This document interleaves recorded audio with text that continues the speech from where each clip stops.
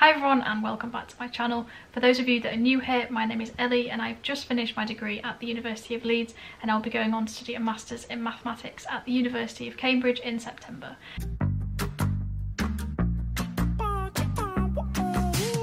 So today I thought I would talk to you a little bit about coding in a maths degree, what's entailed, whether you need to learn how to code before coming to university, and what you get up to and what kind of coding languages you do learn when studying a maths degree. So I'm going to dive straight into the video and give you a bit more information. So how this video is going to work is I'm going to talk you through my 3 years at Leeds and what kind of programming I did in that time, and then finally I'm going to tell you whether I think you should learn how to code before you go and do a maths degree. Okay, so the first thing that I'm going to say is pretty much every maths degree now has some form of coding incorporated in it.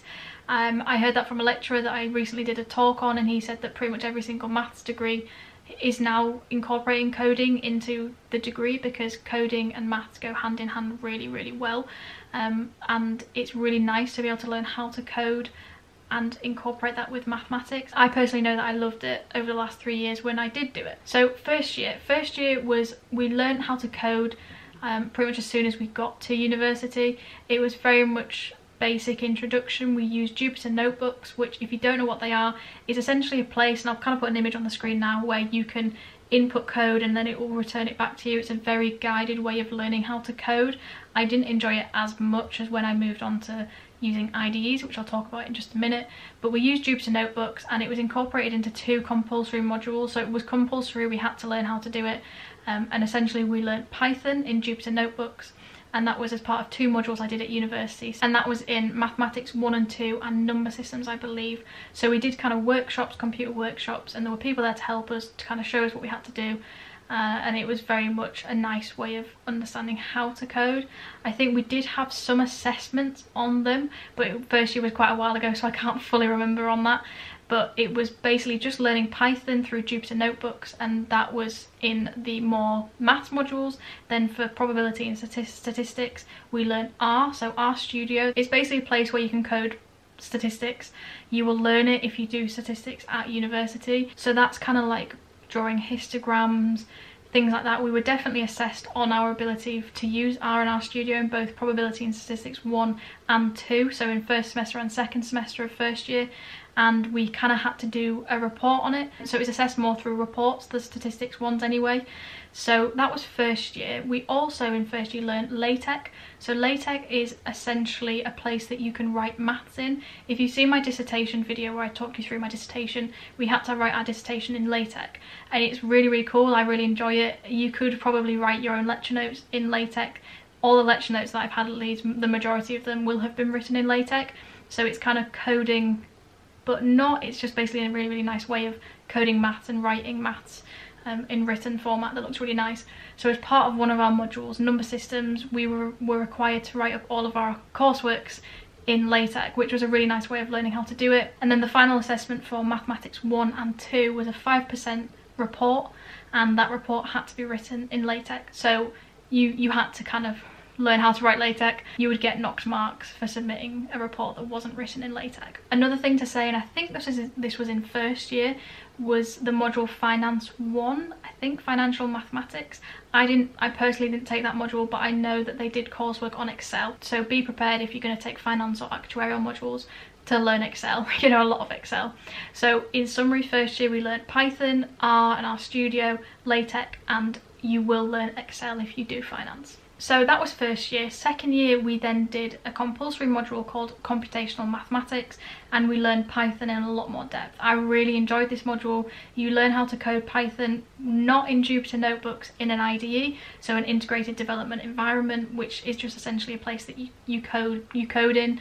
And the whole module was pretty much coursework based, apart from a 20% exam, and it was doing maths through code. It was really cool. I really enjoyed it, and doing that module set up a lot of the stuff that I was later to do in my 3rd year for my dissertation. So that module was really helpful and just really enjoyable. I didn't really enjoy the coding element of things in first year as much. I enjoyed LaTeX, really enjoyed LaTeX. I kind of just saw the coding thing as like a side, and it wasn't until I did this module that I was like, whoa, yeah, I love to code. And that's obviously sparked my interest in a lot of other things, like my tech channel where I teach people how to code now, and that you know, the reason for that is because of my university module, computational maths.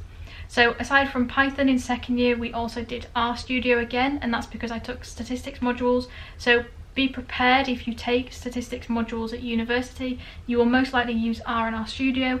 If you take finance and actuarial related modules, you'll probably use R and RStudio alongside Excel. And if you take a module like computational maths, or take modules that have extra credits with computation, they usually call like the exam the module with computation, be prepared to use Python. So that was second year. It was probably the year that sparked my interest with coding. In fact, it definitely was, and I realised how much I did enjoy it. And then finally in third year, so the only coding I did in my third year was my dissertation.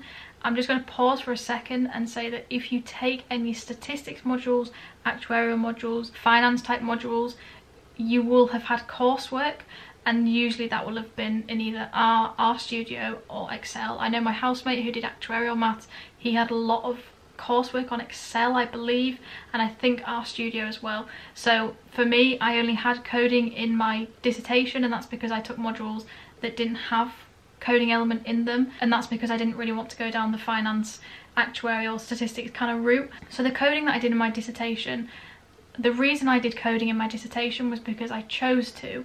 At the University of Leeds, and I'm not sure how it works at any other university, we essentially have projects, and the maths department released this long list of all these projects, and they say whether they have any computational element in them, and then you choose which one. I think you rank 10. I'm sure we had to rank 10, which is quite a lot.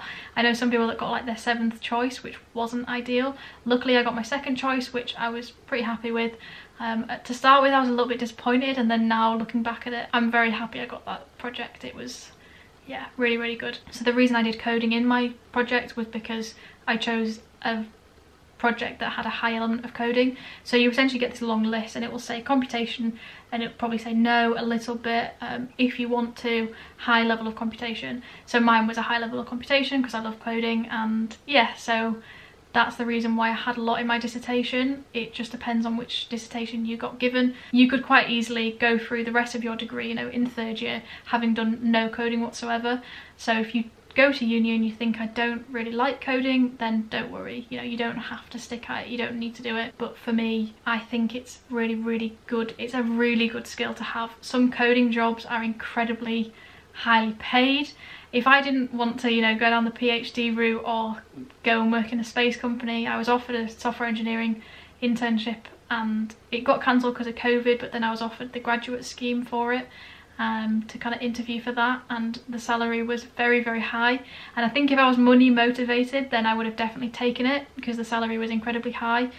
But because I'm more of someone who wants to do a job that I know that I enjoy, and I'm more leaning towards PhD or kind of research in a space company, I decided not to take it, which some of you may say that's stupid, but you know, if you're someone that's money orientated, having coding as a skill is really, really good to have, and especially if you want to get a tech job. And it's possible to get a tech job if you've done maths at university. So now I'm going to get on to answering whether you should learn how to code before you go and do a degree, or whether you should kind of learn in the midst of it.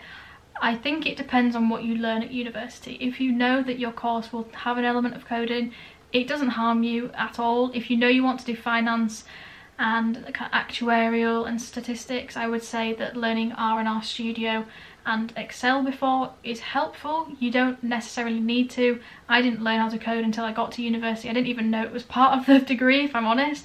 So it took me a little bit by surprise when I did do it. So you don't need to. I think if you're someone who wants to broaden their CV and put that they've learned how to code, is always great.